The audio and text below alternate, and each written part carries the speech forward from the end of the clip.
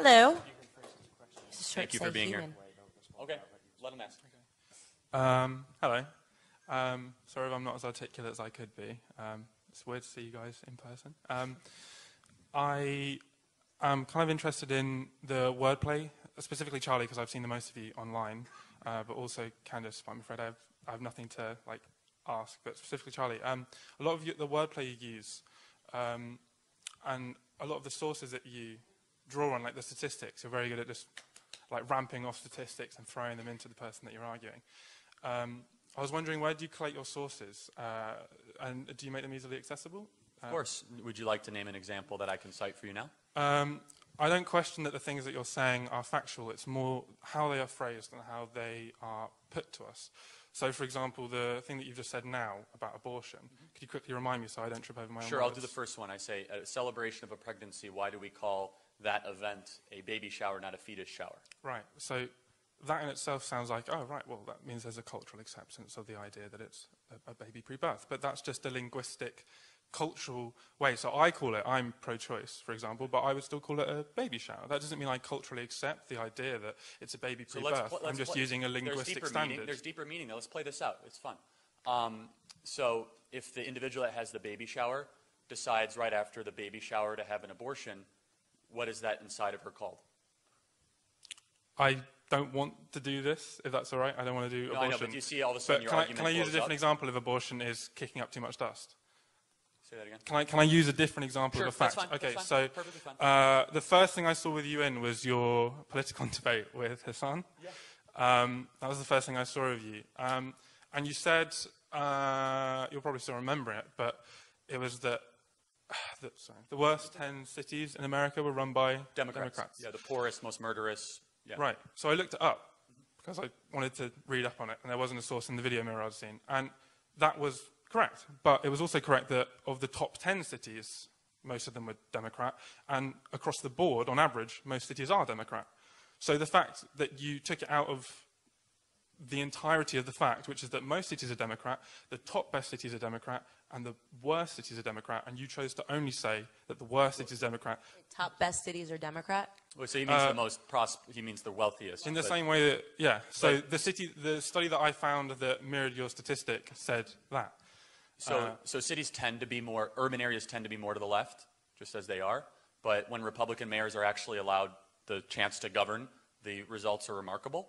And so let's juxtapose cities versus states, or even if you want to extrapolate what my argument was really talking about. In the laboratory of democracy theory, which we all believe in, which is when certain states are allowed to have juxtaposed policies and contrast against each other, you see huge differences. So the most prosperous, most job-creating, most entrepreneurial states are ones with Republican governors and low-tax, low-regulation type policies. And there is a correlation between the most murderous, the most dangerous, and the most honestly hopeless areas, and Candace grew up in one of them, are almost always dominated by Democrats. But when those Republican policies are actually allowed to be instituted, those communities turn around quite quickly. So. And another one was that you said, I think it was the life expectancy in Cuba was 15 years lower than that in the United States. Yeah, if the government doesn't kill you, right. Right, democide. But I looked it up as well, and I found there was no information on that. And in fact, the Google definition, which draws on it cites, many different studies, and it fills it all in and it pulls it all together, and it chooses the most reasonable response that's backed up by facts and logic.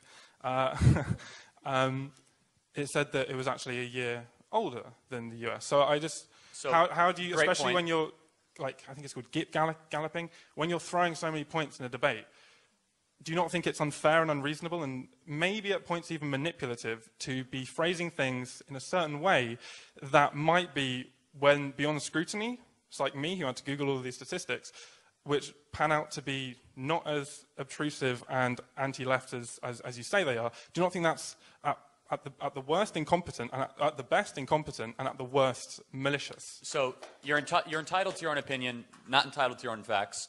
Let's talk about the Cuban one. I reject the own Cuban government's health statistics completely and totally.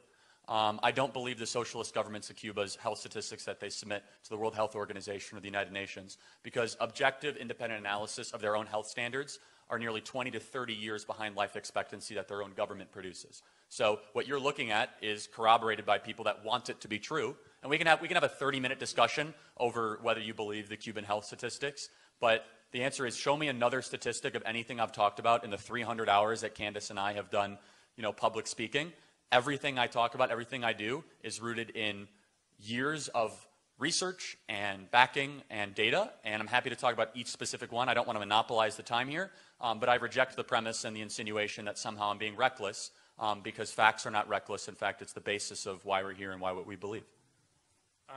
You successfully pivoted away from the intention of my question, which wasn't the factual nature of the statements you were saying. It's the way that you phrased them. So I phrased them effectively, and that should be a problem? No, it's not about effectively as defined by you, as in it promotes your agenda. Said so that you pivoted quickly away from the abortion thing. Can I please finish my... Huh? Happy to, yeah. I pivoted away from the abortion thing, not because I didn't want to talk about it, but because it made me uncomfortable to do so. Do you think do you think it's effective the way I worded it, because maybe it made you think a way you never had to think before? The point is, like, I could do that for every issue. It's more that, so you say, like, oh, we shouldn't trust the Cuban health statistics because they've got an agenda to promote, and that probably makes a lot of sense. But similarly, there are people whose prime objective, as if they're still stuck in McCarthyism, is to obliterate any form of socialism and communism as an opposition to free market capitalism. And so, similarly, in the same way that we shouldn't trust the authorities in Cuba. If the root of this is capitalism versus socialism, is there an example where socialism is really thriving and worked as a concept? Like, this is what I don't understand. It's weird to me when people come up to this discussion and it's like, at your core, you're just what, defending socialism, defending Cuba, defending, what are you defending? That's not the root of my question. I get what you're saying is phrasing things in a way that maybe aren't fair, because you could find something on the internet that maybe supports communism and socialism. That's essentially what you're saying, right? No, you're mischaracterizing me, actually. Okay, how am I mischaracterizing you? You're mischaracterizing me because you've generalized what I'm saying, which is that I've looked into talking points that Charlie's raised. I've found the exact studies that he's referenced, and know that they do because they actually mirror the things that he's said verbatim. So they're cited. And So I do use studies, is what you're saying. I never said you didn't, Charlie. I'm not sure where you're coming from. That's why I'm saying I'm not mischaracterizing you. I get what you're saying. You're saying, Charlie, he's saying that you say facts, but there are also alternative facts that would maybe present socialism and communism in a better way. You're saying it's unfair because of the way he's saying them, not because of... Because from what I'm getting is you're saying that that's called a debate. Yeah, essentially what you're saying is he's too good at presenting his argument. Because you're saying... No, let me finish. You've just said you went and looked over the things that Charlie said. You found them to be backed by studies, which would mean they were factual. So he's not lying. He's not mischaracterizing or using wrong data. Let me finish. You've been allowed to talk for a while now.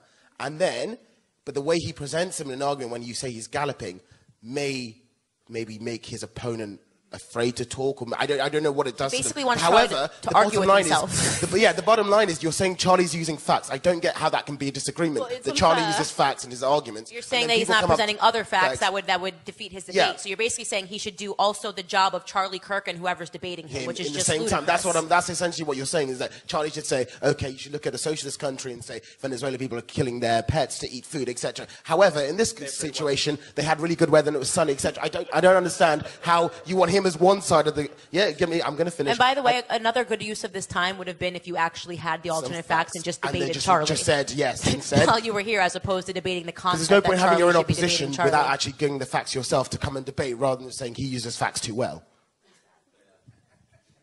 Yeah. Final point, and I'll let my attorneys answer the rest of the question.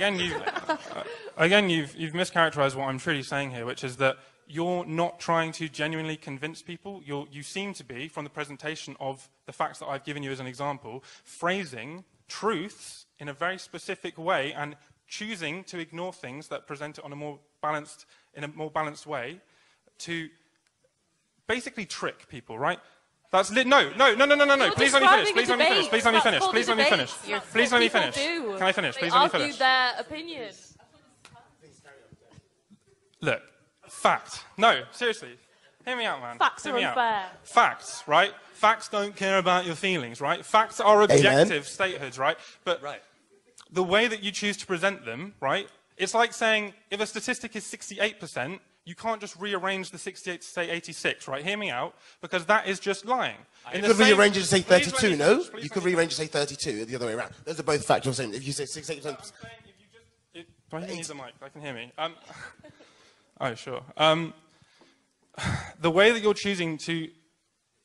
the way that you're choosing to talk about statistics, the things that you're choosing to neglect that present things in a more balanced way, indicates that your objective here isn't to convince people based on the whole truth, but in fact to play off of people's inability to quickly respond by asking for sources. Like if you provided a source, I'm struggling to articulate this, but it's just, with the example I gave you about the Democrat cities, right? That's a pretty condemning statistic, that the worst cities, to summarize, are mostly Democratic. Yeah, but you didn't present the whole statistic, and that was a very purposeful choice. If you look up that study, Charlie's not going to debate himself. I don't this is very because confusing it's not to a game, Candace, is but it? No, but you just said when he goes on campuses and he debates with people that he's not presenting facts that would try to destroy the fact that he just gave. That's the concept of the debate. Facts, Candace. I don't see what you're not understanding here. That's what it's called, a debate.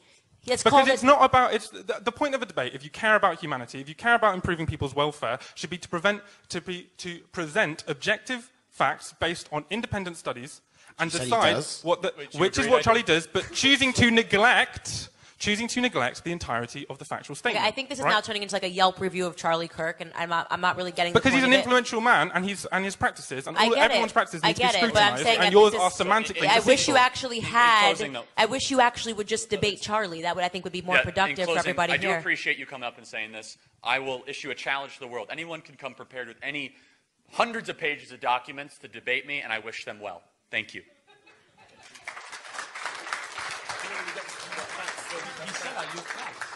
Don't forget to like, share, and subscribe. Thank you for watching.